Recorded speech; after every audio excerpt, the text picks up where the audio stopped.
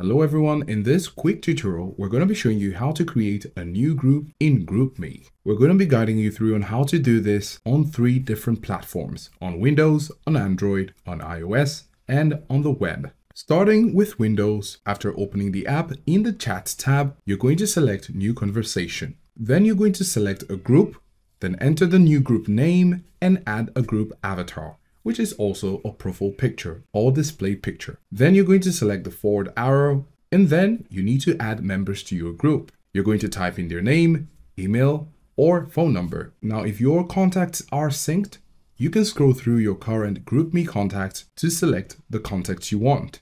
After that's done, you're going to select the check mark to create your group. If you're doing this on Android, the steps are similar. However, the icons may be different. For example, if you're on your Android and you open the chat, you can click on New Chat, which is similar to Windows. And then you're going to click on Start Group.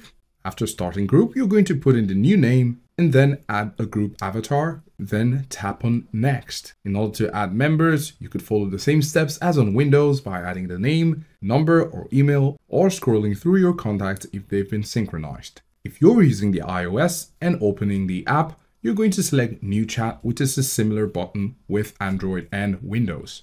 Now, if you don't have the New Chat icon, you can simply tap on Chat at the top of the screen. The next thing is to tap on Start Group and then enter the name of the group and the avatar, then tap on Next.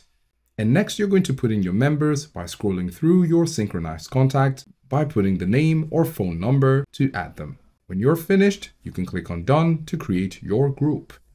And if you're using the web version, after opening the website, you can click on Start New Chat. You're going to start a new group and then enter the group name and add an avatar. Then select Create Group. You're going to have an Add Members window. You're going to type the member's name, phone number, or email. Alternatively, you can scroll through your current GroupMe contacts and then select Add Members to finish creating your group.